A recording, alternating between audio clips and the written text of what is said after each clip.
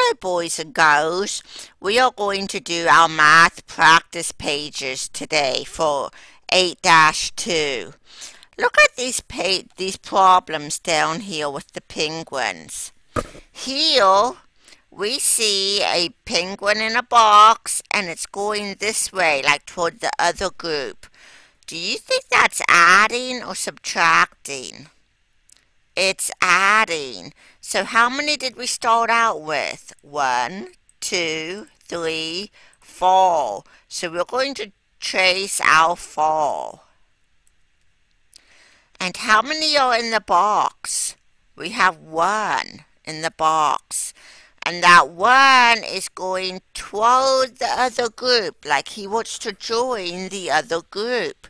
So it is adding. So we are going to use our plus sign for addition. 4, 1, 2, 3, 4 plus the 1 makes how many? 5, because we count them all together when we're adding. 1, 2, 3, 4, 5. Look over here at this one. How many did we begin with? 1, 2, 3, 4, 5. We began with 5. And now look.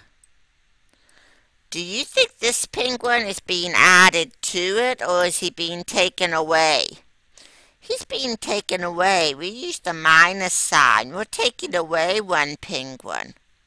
And how many are we left with right here after we take him away? We are left with 4. So the problem for that is 5 minus 1 equals 4. What's the same about these two problems? They both have the number 5, the number 1, and the number 4 in them, don't they? They're just in different places.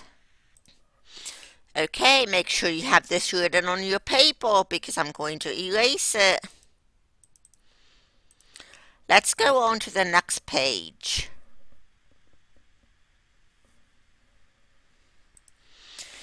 Here we have cubes. So let's look at this. First we have to decide if we're doing addition or subtraction, because that's going to tell us what numbers to put where.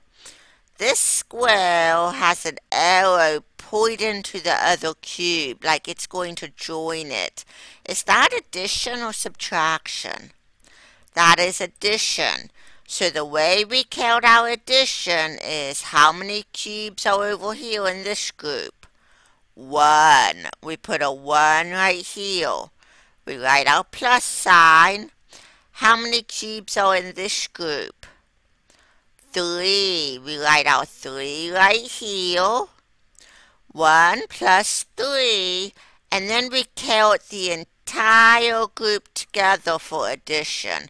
1 plus 3 equals 1, 2, 3, 4. 4 is the answer when we put 1 and 3 together. Now let's look over here. Look at what this square is doing. Its arrow is pointing away, like it's taking away. It's a minus. When we do subtraction, we start out with the big number first and count everything. How many are there all together to begin with? 1, 2, 3, 4. We started out with 4 cubes. How many cubes are going away? How many's in the square? 1, 2, 3. 3 cubes are going away. We started out with 4. 3 are going away. We could put a big old X over those 3 if that helps you. And how many cubes here do we have left? We have 1 cube left. Let's look at number 3 here. Let's look at this first problem, and I'm going to underline it. Let's look at this one.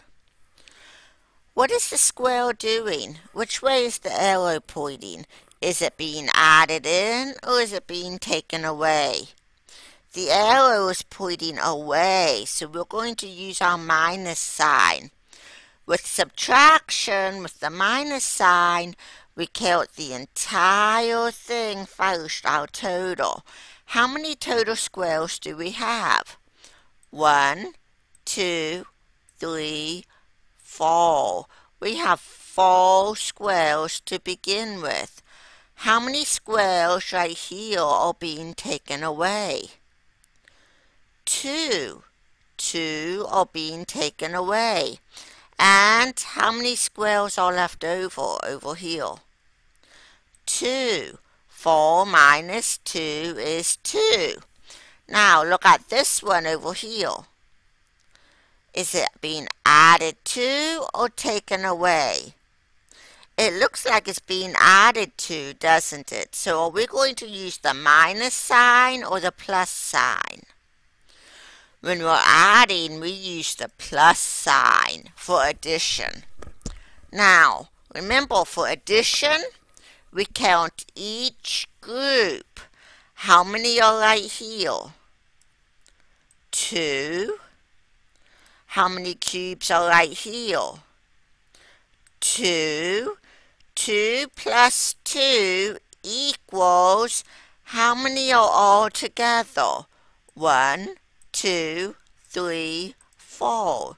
2 plus 2 equals 4. Look at the ones that are circled up here in blue.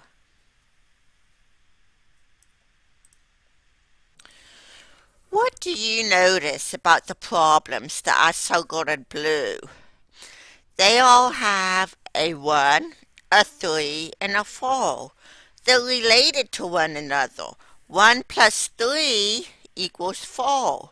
4 minus 3 equals 1. Let's look down here, and I'm going to circle this group in red. What do you notice about those two problems? 4 minus 2 equals 2. 2 plus 2 equals 4. They both have 1 4, and they both have 2 2's. Again, those two problems are related to one another. They're called related facts. All you need to know is they're similar. They're related to one another. Let's look at this next page. I want you to try to do these on your own. Look at the white polar bears up at the top. Aren't those cute? See if you can figure out which facts, which math problems you need to write for these. And I'll look at it when you get back. Have a great day, and thank you for doing math with me today.